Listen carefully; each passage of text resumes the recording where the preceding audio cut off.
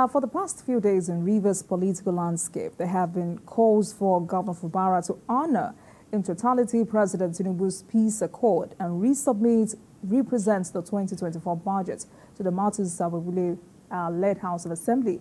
On the other hand, Rivers State Governor Siminalayi Fubara has said implementing the presidential resolution on the political crisis in the state is a mark of respect for President Bola Tinubu and should not be taken as a weakness. He said it could surprise those thinking he was weak. Tonight, let's make sense of this recent development in Rivers State with Dr. Epelle, policy development and advocacy expert. Dr. Epelle, thank you so much for joining us this evening. It's good to see you again. Good evening, Jumoke. Thank you for having me. Good evening, great audience. Right. So, it's interesting that we're here again. After 4 months, 4 months ago, a crucial meeting with key figures from both sides. An 8-point resolution was signed, outlining steps to navigate the political crisis at that time and ultimately restore peace. But looks like that didn't work. Why?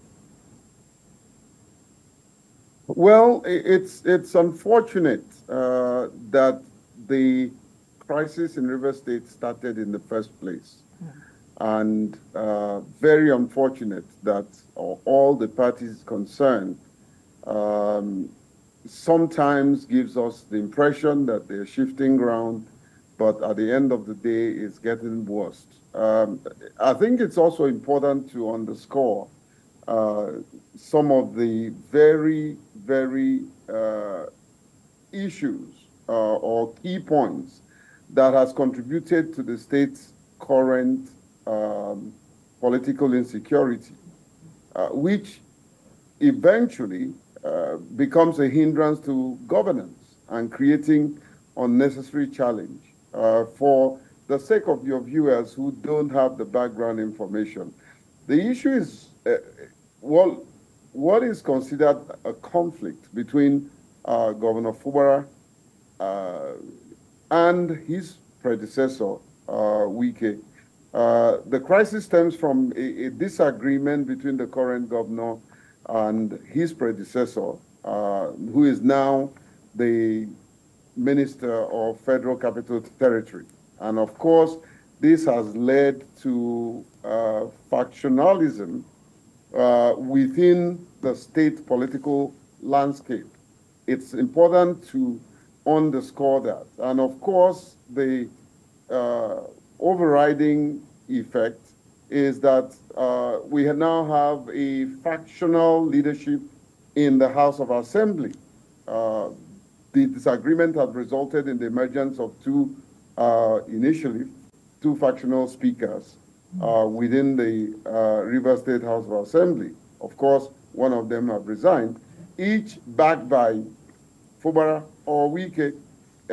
It's important to underscore that. And after that, there was an intervention by the President of the Federal Republic of Nigeria, which looks to me a fatherly intervention. Of course, there is also the Fubara faction that feels that it was more of a political solution that lacks constitutional provision. And I think that has been the bane of all of the conversation and the thing that is creating the problem. The current governor accepted that political solution. I have done some research to show that he has actually implemented some of the agreement born out of that political solutions, So, course, Dr. Epelle, I think that's where the whole brouhaha is kicking off from. You said the governor has implemented some, but he's expected, according to agreement, to implement all 8 resolutions. Well, Joke, the thing is, don't forget that this was purely a political solution. And be it as it may, if this political solution hinders a constitutional provision, there's going to be an issue, especially when there are court cases flying here and there that literally constrained the sitting governor from full implementation. Now, it's important to note here that the Fubara that I know, I mean, I had a meeting with him, and I'm not, I'll say that. And he truly and really wants to implement even against the will of his supporters. However, there are countless court cases that constrain him from embarking on full implementation. Now, the question I have for anyone who is listening, because I have tried to be as objective as possible. The question I have, do you want the governor to go against court proceedings? Do you want him to become unruly and not obey the rule of law? Even the president will not want him to do that, because both of them swore to uphold the Constitution of the Federal Republic of Nigeria.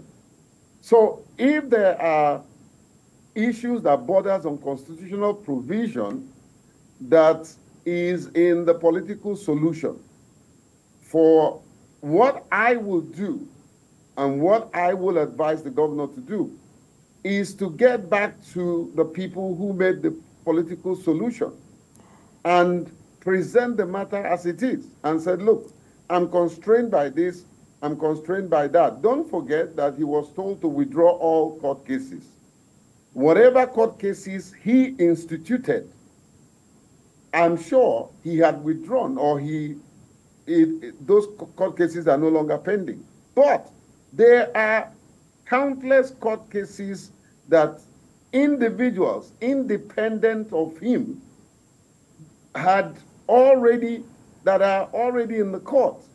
And many of them have obtained judgment restraining him from, for instance, presenting the budget or representing the budget. Now, my question is, what would anybody do if you are in the stead of Governor Fubara? What would you do? Dr. Epelle, now you're saying it's important for the governor to go back to the drawing table, go back to that resolution and to discuss whether or not it's favorable. But many are saying if the governor knew that that resolution was not favorable to him, why did he sign? Jumoke, let's not even go there. You're dealing with a young man with very little or no political experience, granted, but very, very grounded in administrative experience. So he has all the qualification to lead as a governor. Now, before a political giant like the president, in the first place, does anybody want him to go against the president or tell the president to his face, I will not sign? But Dr. Epelle, that's what you're trying to say now. You're asking him to go back to the drawing table. That's what you're practically saying. No. What I'm saying, Jumoke, is for him to go back. Life is all about negotiation. Go back and let him know what the challenges are and let him advise you. Go back and say to him, look, I can't represent the budget, for instance, because I have this court case that has been signed on, served on me. I have that. What would you want me to do? Period. All right. So what do you think? What do you think is stopping the governor from representing the budget? He has several court cases. There are several court cases restraining him from representing that budget. He has several court cases.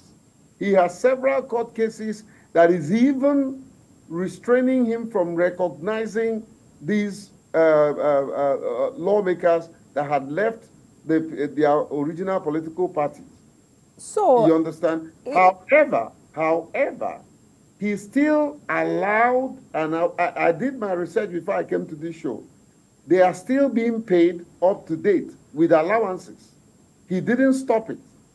If he stopped it, maybe it was today or a few hours ago. But I did my findings. They are still receiving all the allowances and everything, you know.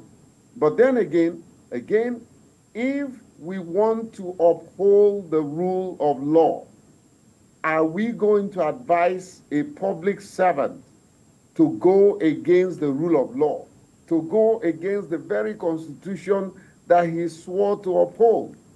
It will be his political Waterloo in future, because people, including myself, I will hold him accountable, because it will be a violation of the Federal Republic of Nigerian Constitution.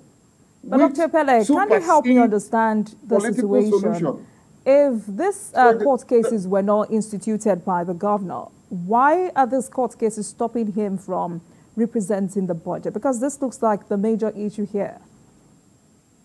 Yeah, Jumoke, we're saying the same thing, and I've answered this question time and time again. In the heart of Governor Sim Fubara, okay, I believe he wants to represent.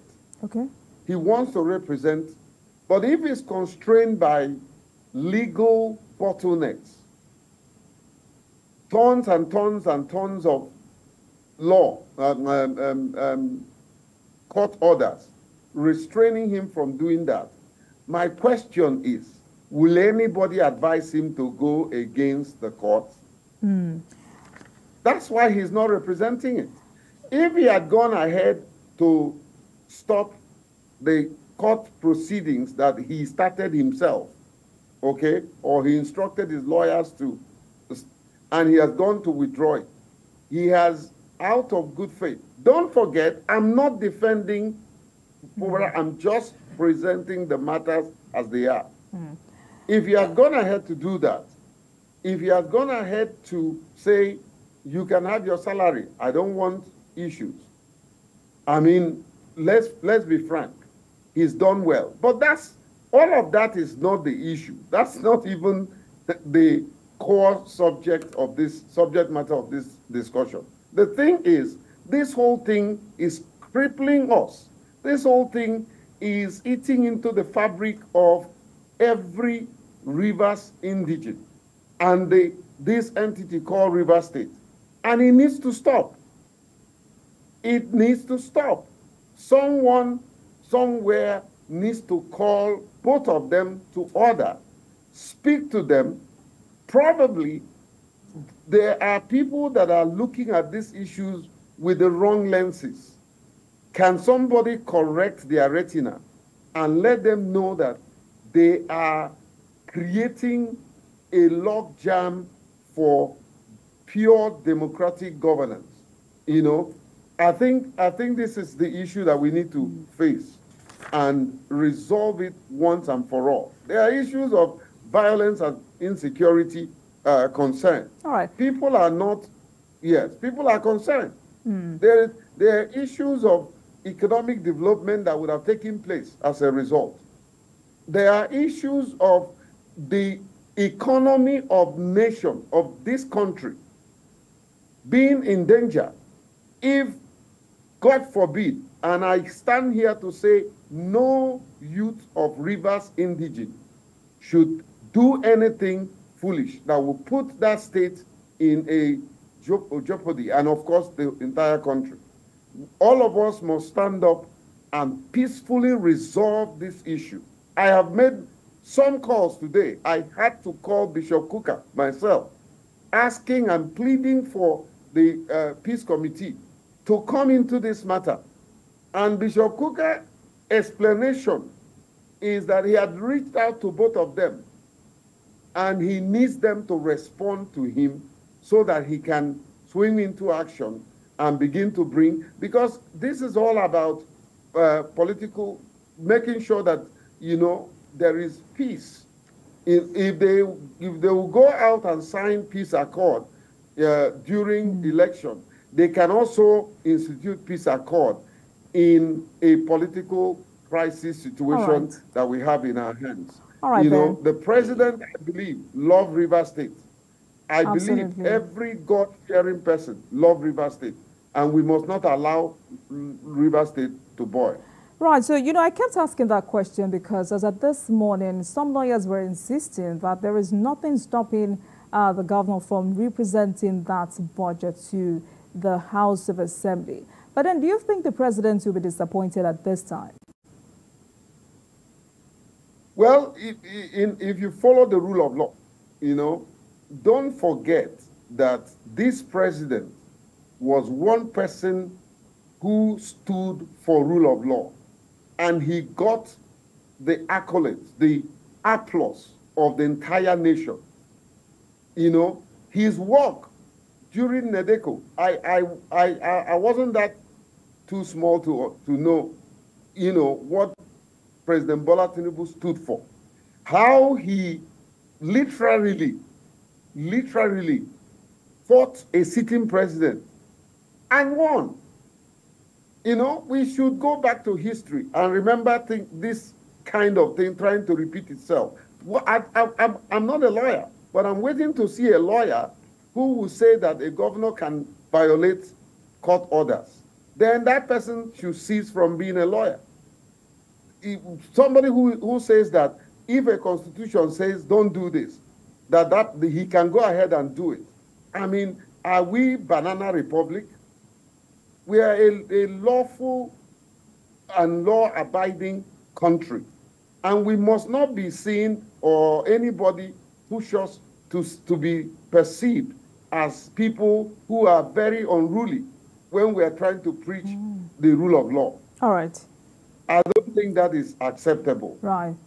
We may need to invite a lawyer to help us with the legal angle to this matter. But Dr. Epelle, you listed a 7-point agenda to address this impasse. You say it is important to unearth the root causes of these two warring parties. But in a situation where neither Wike nor Fubara had come out to accuse each other of anything specifically, why do you think either of them hasn't done that? Well, I think they say there's a simple saying that if you keep doing things in a certain way and you keep getting a different result, it will be madness to think that you're getting it right. You can't keep doing things, getting the same result, thinking that, that's the way to go. Okay?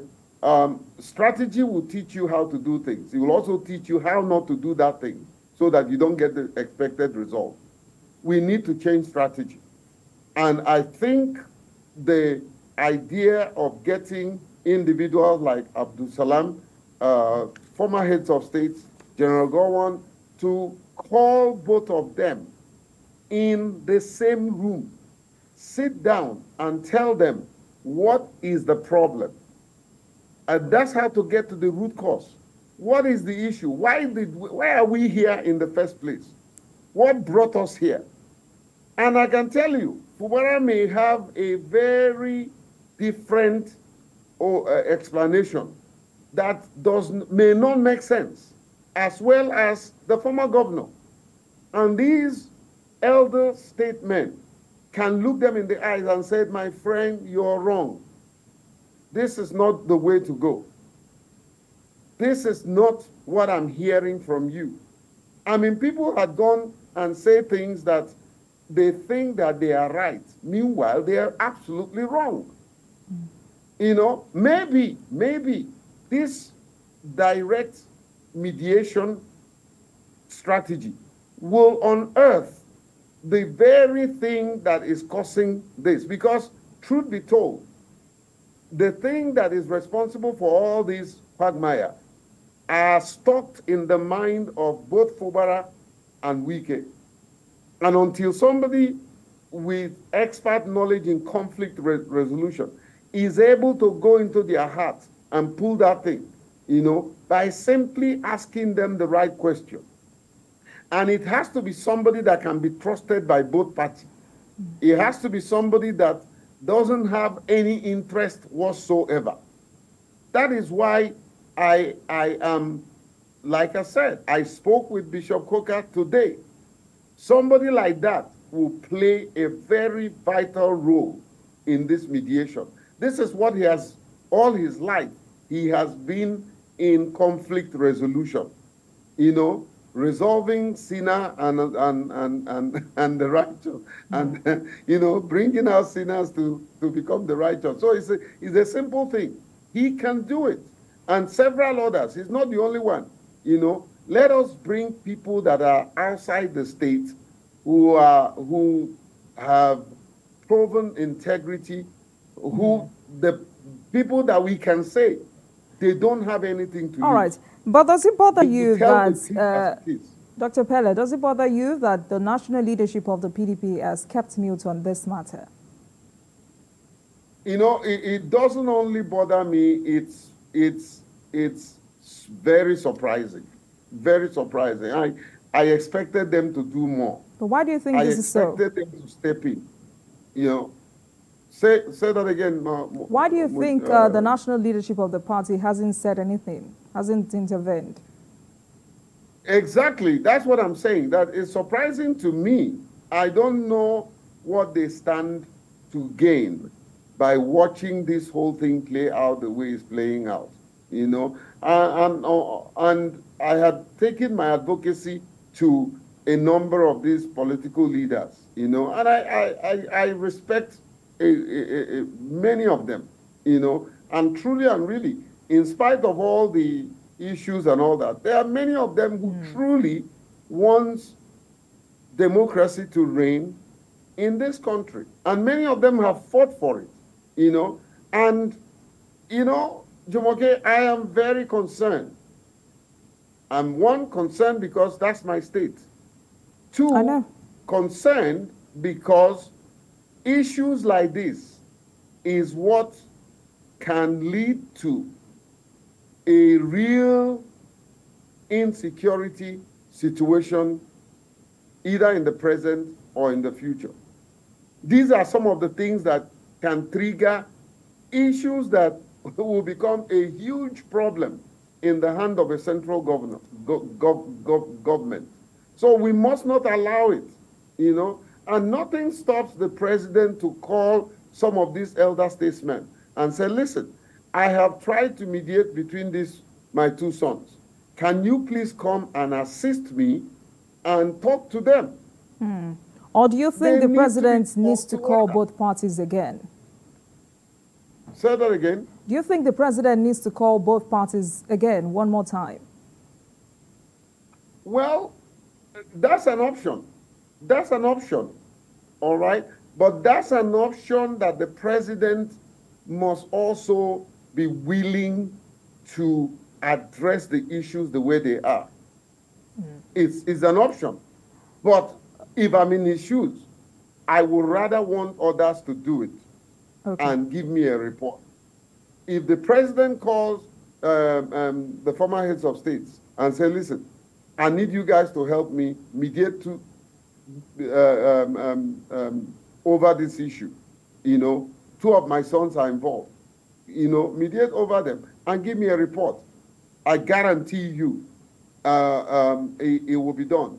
There is none of them that if the president gives the directive that they should meet with this person, I don't think any of them will go against that presidential instruction.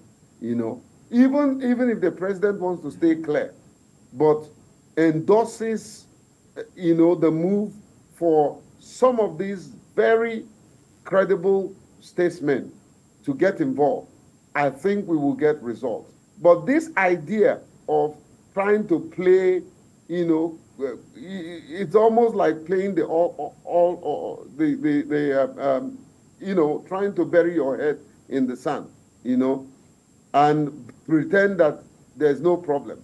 And I'm not saying that's the case of the president. I'm just saying generally, you know, this is like sitting on a cake of a gunpowder, and it's not good for this very democracy that many of us are paying with our sweat and blood to ensure that we have a vibrant and inclusive democratic process. It's concerning, and more concerning because It is happening in my own state. You don't know how much sleepless night that I had to go through when I hear certain things, you know, because I have cousins, I have brothers, I have friends, you know, and it doesn't necessarily have to be Rivers State. It can be Sokoto, and it shouldn't be anywhere at all. All right. Dr. Epelle, let's go on a break, and when we come back, we will continue this conversation.